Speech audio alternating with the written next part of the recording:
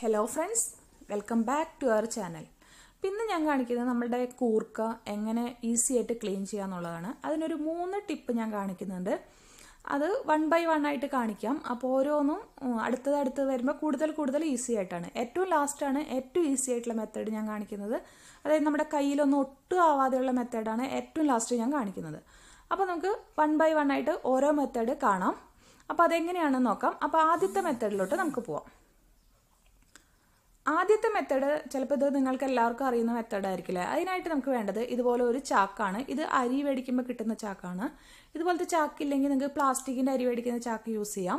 എന്നിട്ട് ഇതിലോട്ട് നമ്മൾ ഈ കൂർക്ക ഇട്ട് കൊടുക്കുക. കൂർക്ക നമ്മൾ കുറച്ച് സമയം ഒന്ന് ഹാഫ് ആൻ അവറെങ്കിലും സോക്ക് ചെയ്ത് വെച്ച കൂർക്ക ഇട്ട് കൊടുത്താൽ കുറച്ചുകൂടെ നല്ലതാണ്.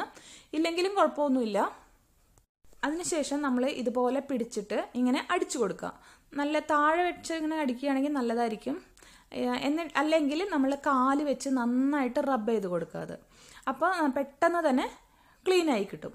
അപ്പം ഞാനിത് കാല് വെച്ച് നന്നായി ഒന്ന് റബ്ബ് ചെയ്തെടുത്തതിന് ശേഷം കൊണ്ടുവരാം.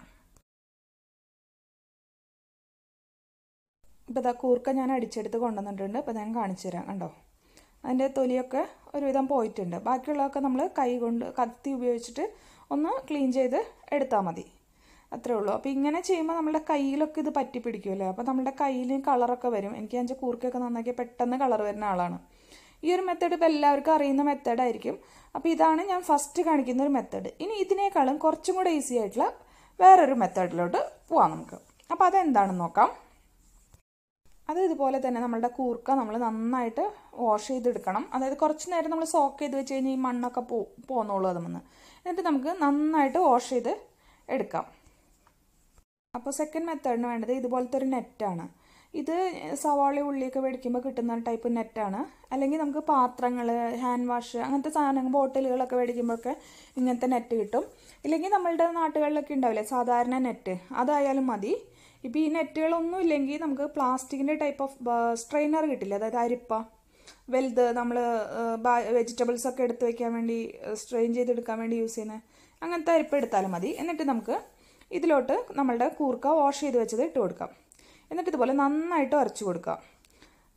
രണ്ട് കൈ യൂസ് ചെയ്ത് നന്നായി ഉരച്ച് കൊടുക്കുക. ഇത് നമ്മളുടെ ടാപ്പ് വാട്ടർ ഓൺ ചെയ്തിട്ട്, അത് പൈപ്പ് ഓൺ ചെയ്തിട്ട് അതിൻ്റെ അടിയിൽ പിടിച്ചിട്ട് ചെയ്യുകയാണെങ്കിൽ നല്ല ക്ലീൻ ആയിട്ട് താഴത്തോട്ട് ഇങ്ങനെ അതിൻ്റെ സ്കിന്നൊക്കെ താഴേക്ക് ഇങ്ങനെ പൊക്കോളും. നന്നായിട്ട് ക്ലീൻ ആക്കി എടുക്കാൻ പറ്റും. അപ്പോൾ പൈപ്പ് വാട്ടറിൽ കാണിക്കാൻ ബുദ്ധിമുട്ടാണെങ്കിൽ ഇതുപോലെ ഒരു വെള്ളം താഴെ എടുത്തിട്ട് അതിലിങ്ങനെ ഇടയ്ക്ക് ഡിപ്പ് ചെയ്ത് ഇങ്ങനെ ഉരച്ചൊരച്ച് കൊടുത്താൽ മതി. ഓക്കെ, അപ്പോൾ നന്നായിട്ട് ഉരച്ച് കൊടുക്കുക അത്. അപ്പോൾ ഉരച്ച് കൊടുത്തതിന് ശേഷം ഞാൻ കാണിച്ചു തരാം.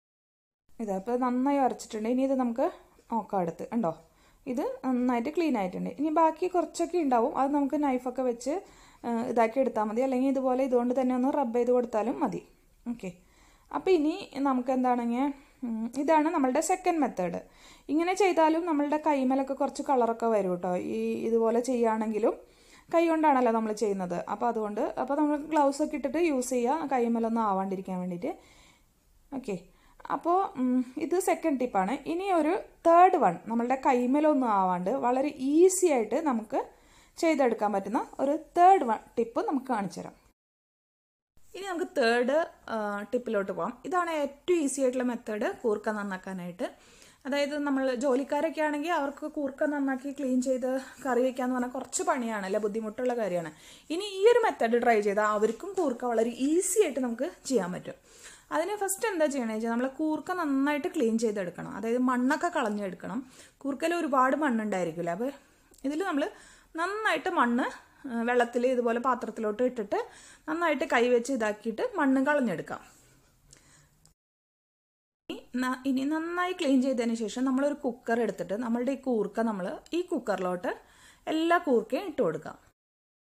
എന്നിട്ട് ഇതിലോട്ട് നന്നായി വെള്ളം ഒഴിച്ച് കൊടുക്കണം. കുറച്ച് മേലെ നിൽക്കുന്ന വിധത്തിൽ നന്നായിട്ട് വെള്ളം ഒഴിച്ച് കൊടുക്കുക. വെള്ളം കുറഞ്ഞു പോകരുത്. അതിനുശേഷം കുക്കർ അടച്ച് നമ്മൾ ഹൈ ഫ്ലെയിമിൽ ഇട്ടിട്ട് ഒരു വിസിൽ വരുത്തിയെടുക്കുക. ഹൈ ഫ്ലെയിമിൽ ഇടണേ. എന്നിട്ട് ഒരു വിസിൽ നമ്മൾ വരുത്തിയെടുക്കുക. ഇപ്പം നമ്മുടെ കുക്കർ ഒരു വിസിൽ വന്നിട്ടുണ്ട്. വിസിൽ വന്നാൽ അപ്പം തന്നെ നമ്മളിത് ഇതിലത്തെ പ്രഷർ കളയണം. പ്രഷർ കളയാനായിട്ട് നമുക്ക് ഇതുപോലെ സ്പൂൺ വെച്ച് ഇതുപോലെ പൊക്കി കൊടുത്തിട്ട് പ്രഷർ കളയാം. അല്ലെങ്കിൽ നമുക്ക് കുക്കർ ഇതുപോലെ ടാപ്പ് വാട്ടറിൻ്റെ, അതായത് പൈപ്പിൽ വെള്ളം തുറന്ന് വിട്ടിട്ട് ഇതുപോലെ വെച്ചിട്ട് നമുക്ക് ഇതിലത്തെ പ്രഷർ കളഞ്ഞെടുക്കാം. അപ്പോൾ ചിലർ പറയും ഇതുപോലെ ചെയ്ത് കഴിഞ്ഞാൽ കുക്കർ നാശാവും എന്നൊക്കെ പറയും. പക്ഷേ എനിക്ക് അങ്ങനെ ഒരിക്കലും പറ്റിയിട്ടില്ല. ഞാനിപ്പോൾ വർഷങ്ങളായിട്ട് ചോറൊക്കെ വെച്ച് കഴിഞ്ഞാൽ കുക്കറിൽ പെട്ടെന്ന് പ്രഷർ കളയുന്നത് ഇങ്ങനെയാണ്.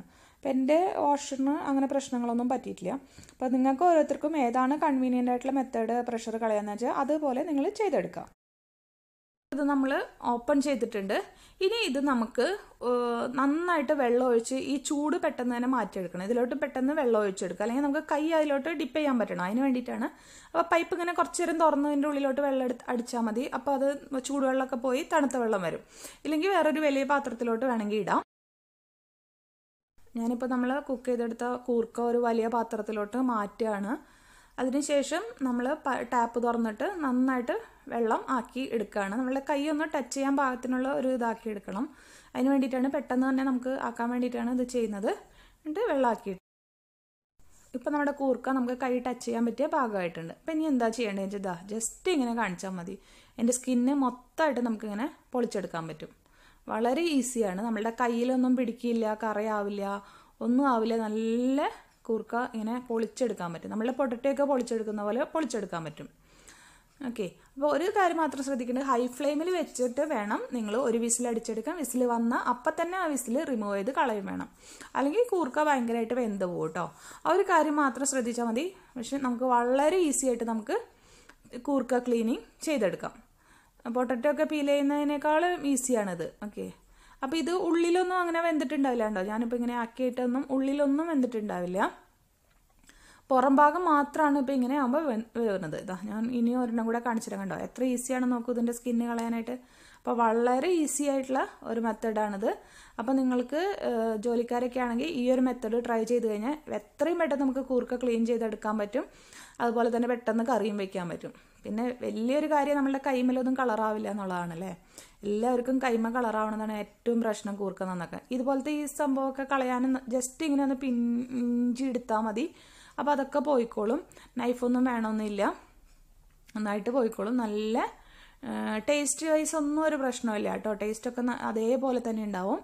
എന്നിട്ട് ഈ കൂർക്കെല്ലാം നമ്മളിങ്ങനെ കട്ട് ചെയ്തിട്ട് ഇത് നോർമൽ പോലെ കട്ട് ചെയ്ത് നമ്മൾ ഉപ്പും ഇതൊക്കെ ഇട്ട് ഒന്നും കൂടെ കുക്ക് ചെയ്യേണ്ടി വരും. ഫുൾ കുക്കായിട്ടില്ലല്ലോ. അപ്പോൾ അത് നന്നായിട്ട് തുറന്നിട്ടിട്ട് വേവിച്ച പെട്ടെന്ന് തന്നെ കുക്കായും കിട്ടും. അപ്പോൾ പിന്നെ ബാക്കിയുള്ളത് ഉള്ളിലൊന്നും അത്ര ആയിട്ടുണ്ടാവില്ല, പുറത്ത് മാത്രമാണ് ചെറുതായിട്ട് ഇങ്ങനെ ഒന്ന് കുക്കായിട്ടുണ്ടാവുള്ളൂ.